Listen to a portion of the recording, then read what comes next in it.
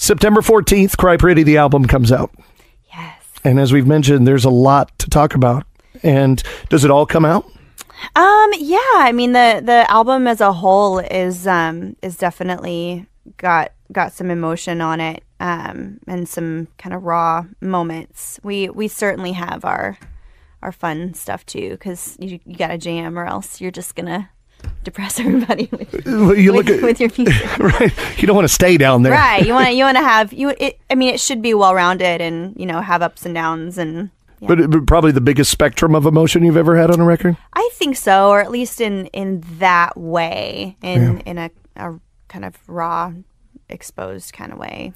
How did this accident affect the recording process for this album? Did it happen during the process? Yeah, I mean, it happened, right before like holidays and stuff like that. So everybody was kind of on hiatus anyway. So that was a blessing. But I got to write and I got to record and stuff like that. And I mean, I felt like everything you do has an impact on your music, and everything that you go through and live through and whatever has an impact on writing, and but I mean, I feel like it maybe, I don't want to say ended up being a good thing, but when you live life, I mean, you just have more to share.